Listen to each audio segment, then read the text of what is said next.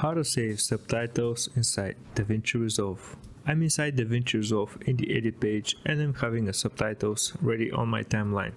As you can see, they're already customized, colored and placed on the right position. Inside the inspector you will see that everything is set it up as the way that I want.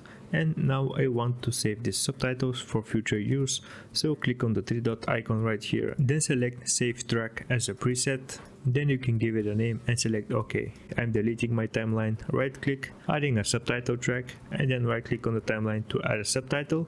As you can see, this one is the default one that you're gonna have, and in order to load your presets, click on the three dots again here and then select the name of the preset that you have just created. In my case is my subtitles yellow, and then from there on everything that you create on this subtitle track will be with the exact same settings as the one that is in the preset. I hope it was helpful. You can also watch this video right here. I'm pretty sure you're gonna like it. Thanks for watching and see you in the next one.